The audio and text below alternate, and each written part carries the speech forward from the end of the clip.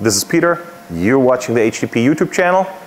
This is the Independence 210 AC/DC. Today we're talking about AC welding on aluminum. And we're gonna touch down on different waveforms, on pulse, and on AC/DC mix. So stay tuned, enjoy the show. We'll start at the mode button. 2T pedal slider, confirm that selection.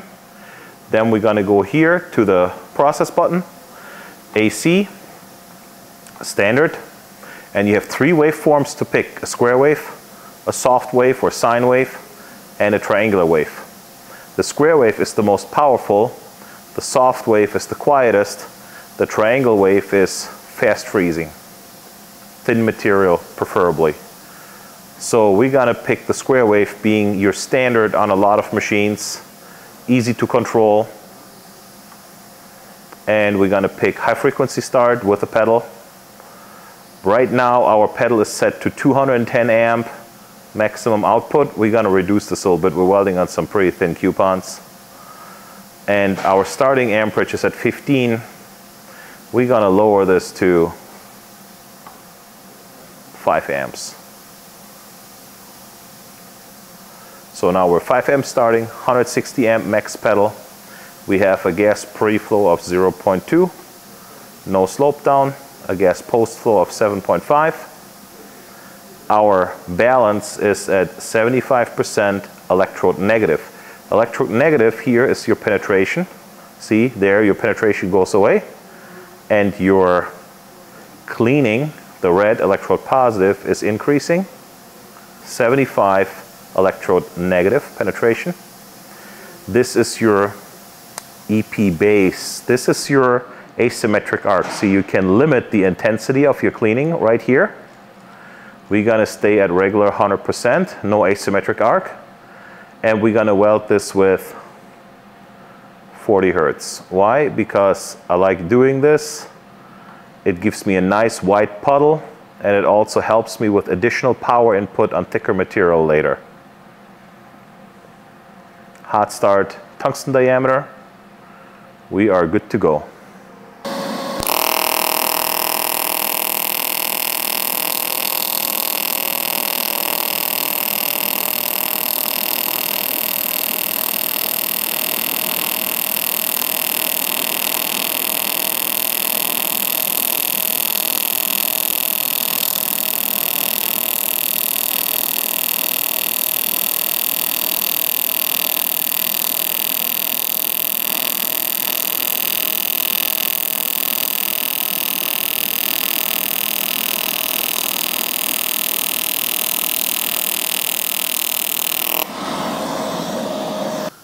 So as you can see here, if you paid attention, I did not wipe down my rod. I did not acetone wash my coupons. I did not wire brush them. You can tell the rolling marks on here, and there was like oil on here from the forming process of the metal. And that oil sucked all the way to the top and created the peppering in here. So either I have to clean my material, or I have to decrease my EN, my penetration, and increase my EP, my cleaning, to deal with some of that oil and surface contaminants I have here. This was just not a stellar weld. So, same material out of the same bin, same filler rod. Still, I didn't learn my lesson, I didn't clean anything. What I did is, I took it from 75% penetration, electrode negative, to 65. So that effectively increased my cleaning by 10% points. We'll see how that will do.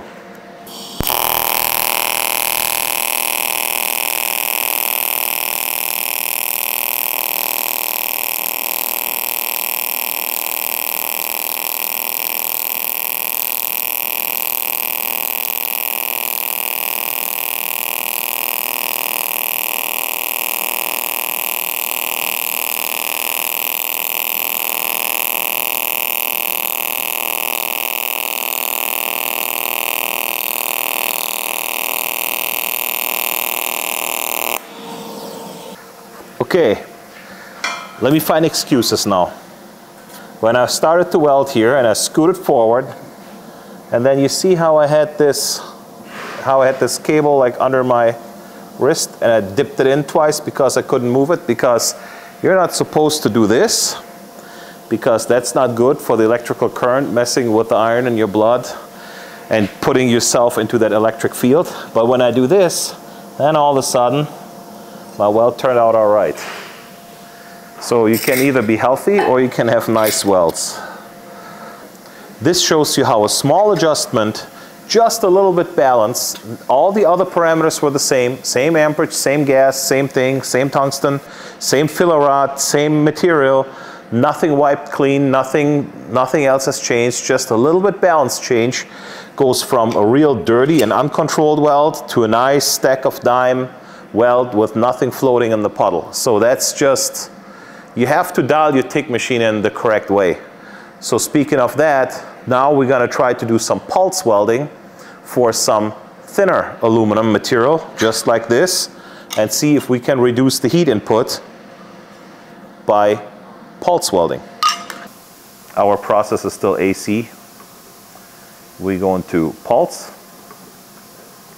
In the interest of keeping everything apples to apples, we're going to keep the square wave, which I would normally change to reduce heat input a little bit through the waveform as well. But I want to have the direct comparison to square wave versus square wave, pulse versus no pulse. Now we go to our pulse settings. We're going to go to, we can do a high-speed pulse at 20. Your eyes can recognize that. It's stressful on my eyes. I'm going to bring this down to like 2.5 pulses per second. Pulse on time 50%, background 50%, and we'll see how that works. All right, same tungsten, same material, same maximum pedal, now with pulse. Let's see how this controls the heat input.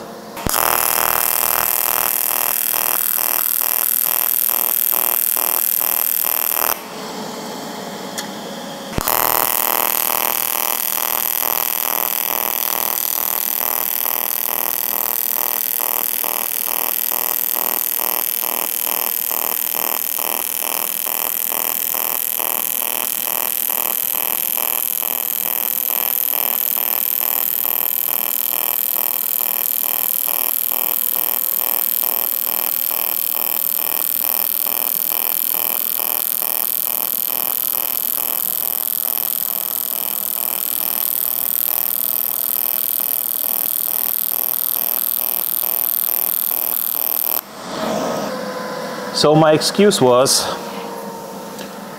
these sheets here didn't line up perfectly. There was a little bit of a gap in it. So it sucked some of that oil into here. You see a little bit peppering in here. Overall, relatively clean. The heat input is a little bit less than on those other ones. I wasn't able to really control my dips like I wanted to. Overall, not terrible. I call it a good commercial weld. We have full penetration on here. It's good for what it is. Most of your landscape trailers and snowmobile trailers, you wish they would be welded that good.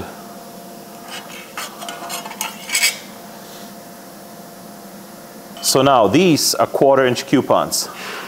How do you weld 1/4-inch with a 210 amp machine? If you only have argon, no helium, these small pieces though, you could preheat them, you'd probably be fine. If it was any bigger, it could be challenging. So we put an AC-DC mix feature on there. Your baseline is AC, 3 cycles of AC. Then there comes a cycle of DC only, and then 3 cycles of AC, a cycle of DC only. And what that does is it narrows your frost line. It increases your penetration dramatically, so you can weld thicker material, and this 210 amp machine maybe feels like 250. It feels like you have helium without the added expense of helium. So let me show you how I set this up. Mix AC-DC, standard, square wave for maximum penetration, high frequency. We are going to 210 amps, pre-flow, slope down, post flow. Here's our balance, 65. I'm gonna leave it at 65.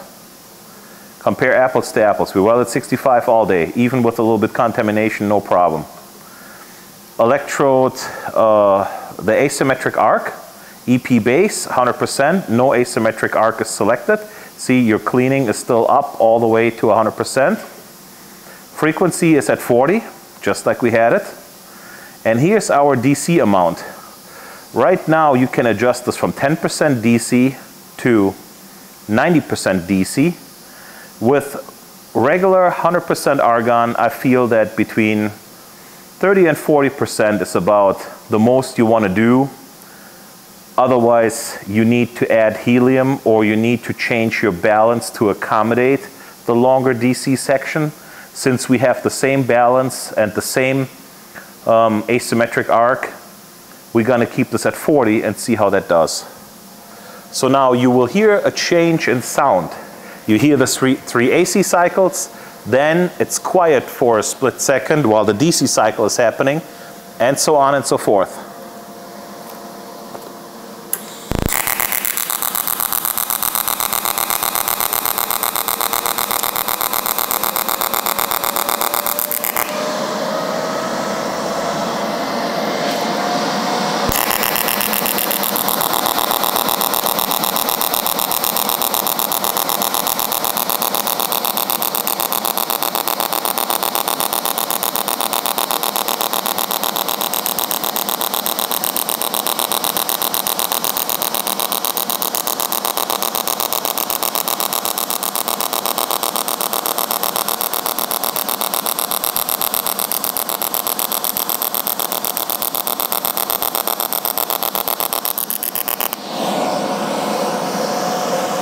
So it could have used one more dab of filler at the end here, but I was kind of in a pickle. I didn't have enough rod to feed it in, and I couldn't re-grab it fast enough. Overall, it looks reasonably clean.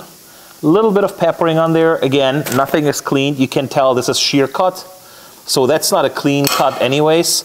There's oxides, there's oil on this plate. The frost line, very narrow, very good looking bead.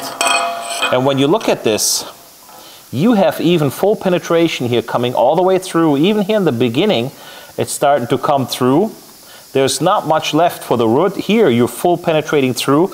And this is laying on an ice cold 5/8 plate of steel as a heat sink. That's not ideal. This should have been propped up on some TIG rod so it doesn't make contact with the bench. But this here is, from a single side, an 80 or 90% weld. I mean, over here, it's 100. So I could grind this a little bit, or I can just, as deep as this penetrates, run another bead on the backside and see how that works out and see what we're gonna get there.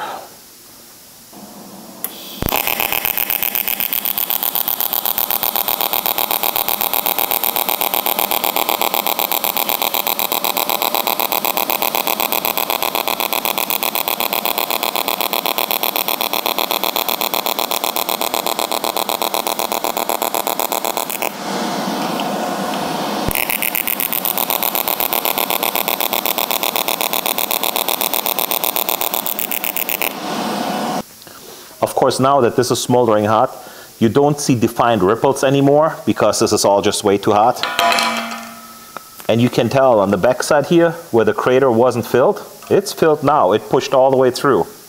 So that's how much power is in that little machine with the AC/DC mix. That's a good tool to have in your toolbox for when you have to weld heavy aluminum and you don't have helium handy, or you don't want to carry the burden, the expense of the helium.